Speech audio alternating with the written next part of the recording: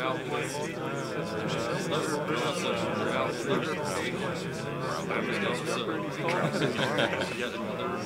right, hello class. How is everybody today? Good, I see. Everyone's here or not. All right, well, today's lecture is going to be on quantum dots. Now, does anybody in the class know what a quantum dot is? I believe that was a TV show where the guy went back in time, and every time he was in a different body. No, good try. That would be quantum leap. Quantum leap's what you're thinking of. Oh, okay, but same question, but with gravitons. No, you didn't ask a question. Just put your head down, Collins. Oh. A quantum dot is a particle of matter so small that the addition or removal of an electron changes its properties in some useful way. All atoms are, of course, quantum dots, but multimolecular combinations can also have this characteristic. Quantum dots are semiconductor nanoparticles that glow a particular color after being illuminated by light. Quantum dots typically have dimensions measured in nanometers, where 1 nanometer is 10 to the negative 9 meters, or 1/1,000,000th of a millimeter.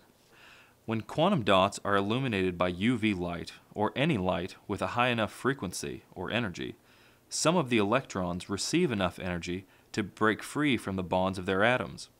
This capability allows them to move around the nanoparticle, creating a conduction band in which electrons are free to move through a material and conduct electricity. Quantum dot semiconductors have the properties of confining their excitons, or the excited electrons, in all 3 spatial dimensions. When these excitons drop back into their outer orbit around the atom, the valence band, they emit light. The color of that light depends on the energy difference between the conduction band and the valence band. The smaller the nanoparticle, the higher the energy difference between the valence band and the conduction band. This results in a deeper blue color.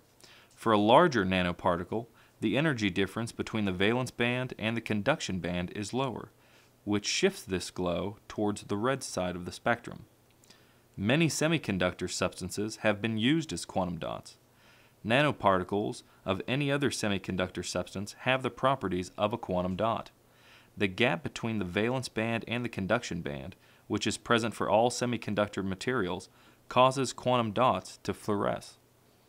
Scientists are working on the use of quantum dots in displays for applications, ranging from your cell phone. Living in the sunlight, loving in the moonlight, having... Hello?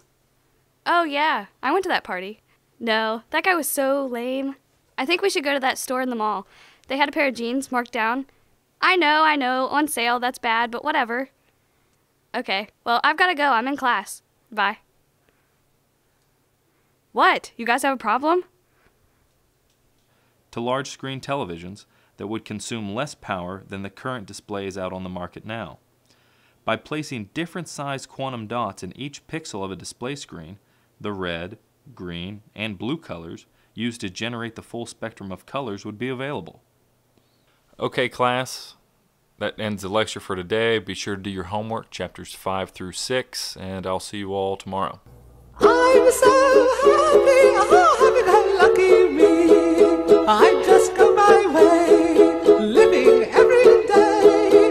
I don't worry, worrying don't agree. Things that bother you never bother me.